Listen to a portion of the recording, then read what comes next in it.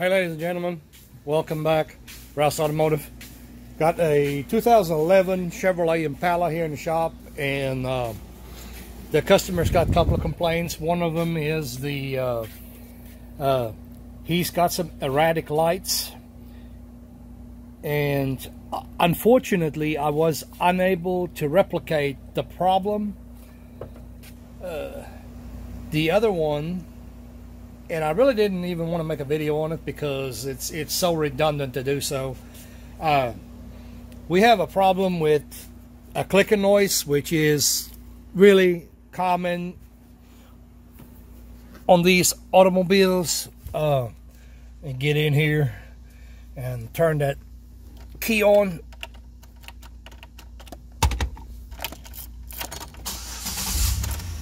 Oop, I didn't mean to start it up.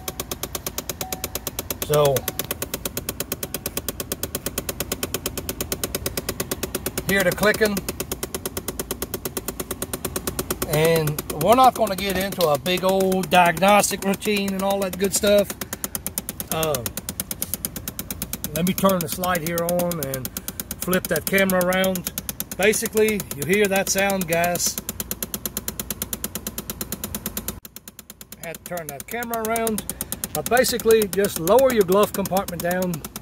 Look at the glove compartment here. Just lower it down. And over here in the back, right there, you see a blend motor actuator or whatever.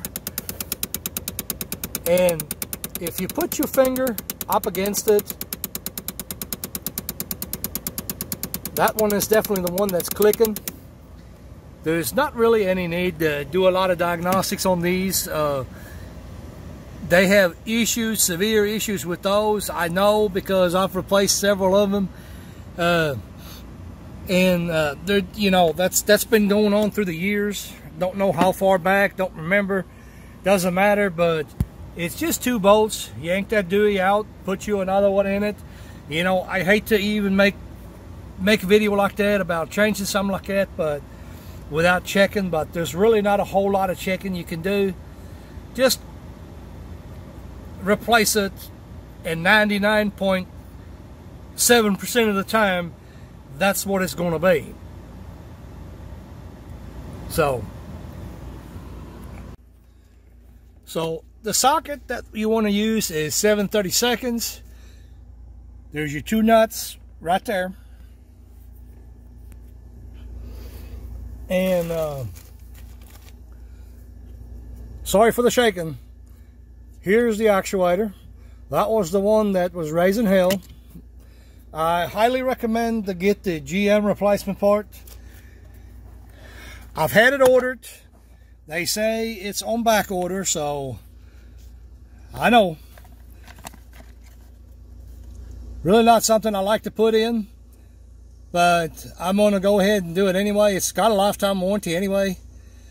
We are using the Dorman part on it. And the reason I don't mind putting it in here, it literally takes no time to take one out, put one in. You know, it literally takes no time.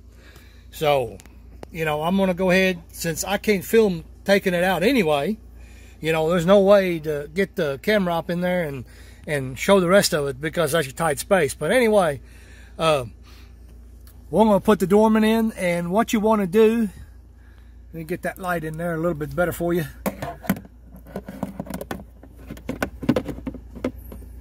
So bear with me, folks, just a second here. I try to get the light in there without turning it off. Okay, I cannot seem to get the light in there. Cannot seem to get the light in there. Okay, so back here in the back, I'm gonna flip you around, get you in there. Okay, right there, that piece of plastic, you're gonna wanna make sure that it is nice and free. So stick your hand back there. I can't film that doing it, but it needs to turn nice and free. Kind of wiggle it, and you kind of hear it.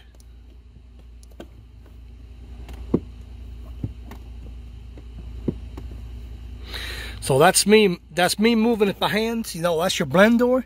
You're gonna want to make sure that you don't have obstructions in there. You know, turn that. It's got to turn easy by hand. It's going to have a little bit of resistance, of course, but it cannot be like really hard to turn. If that's the case, you're going to burn up another motor. So in this case here, it's not hard to turn. It's fairly easy to turn. I'm going to give it a little bit of shot of lube back there. And I'm going to go ahead and put this unit back in.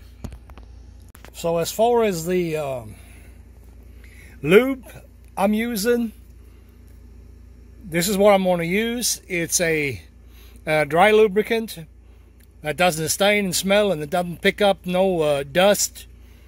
There's a lot of times underneath here you pick up dust. Kind of a debate whether or not to use a dry lubricant on something like that, but I always have, and any kind of lubrication to me better than none. Okay, so key has been off.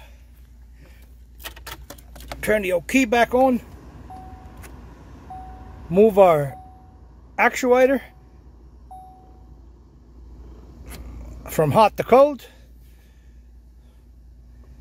And there is nothing.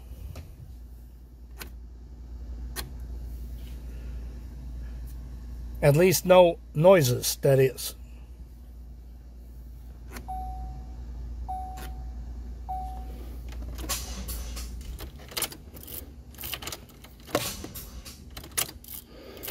Well, that was a quick drain on the battery, so sorry about that, guys.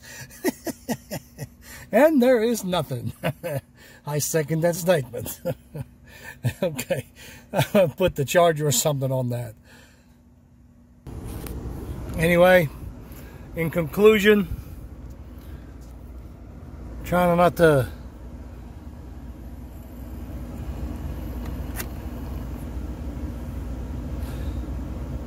the motor is, I don't know that the camera would ever pick that up, but the motor is actually working. If you listen close, or if I listen close, I can hear it underneath the dash here. But anyway, guys, that's it's a fix.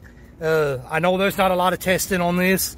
I will, however, go ahead and dissect the old one, and we'll see if we can find anything on it. Okay, so I'm going to investigate to see if we can see what has failed.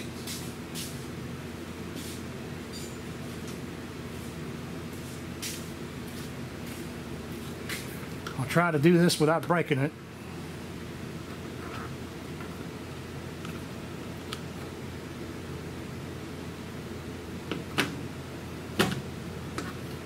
Well, that attempt at not breaking it failed.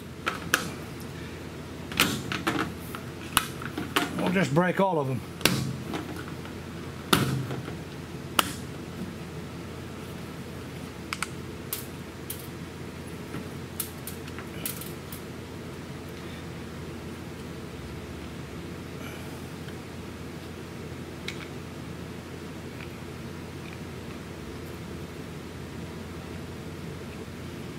Okay, guys, I'm going to try to get you a close-up.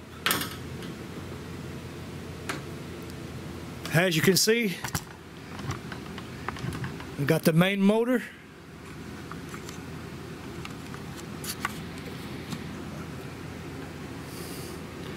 And we'll have a look at the gears. This one here is actually in good condition. And from my experience, that one normally never fails, nor does the main gear or the bull gear, what I'm going to call a bull gear anyway. It don't never fails, but here is the reason why we had the noises.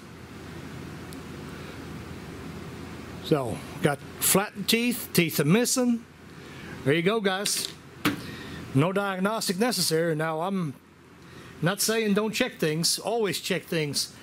But sometimes, you know, the time it takes to repair something along with the cost of the part outweighs a diagnostic fee when you already know what's wrong with it, basically. So, guys, there you have it. I'm going to end the video right there. Nothing left to be said. Thumbs up, thumbs down, whatever. There you go. Thanks for watching.